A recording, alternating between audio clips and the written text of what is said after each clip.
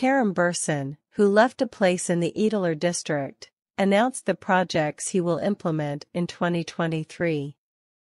Kerem Bürsin started the year by making all his fans nervous. The protagonist of Love is in the Air showed us an image of how she was given intravenous serum as she complained about taking a wrong step into the year. We all wondered if this had anything to do with rumors that he had a heart attack during his visit to the United States, but apparently it was just a fear caused by fatigue and overwork.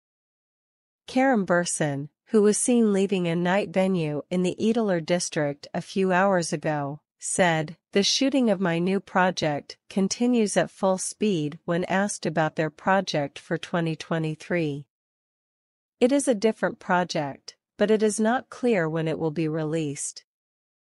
Upon the insistence of the journalists who were there, Kerem continued, "Besides, there will be new projects for digital and cinema. Everything is going as we wanted and I am very happy about it. You will see me in many projects this year." After answering these questions briefly, Kerem got into his car and went to his house to rest. So there are two news.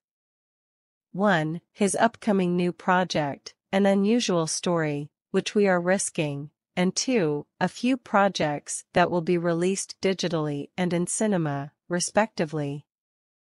It could be a series for Disney+, which will be released digitally, which is quite busy with the production of TV series in Turkey.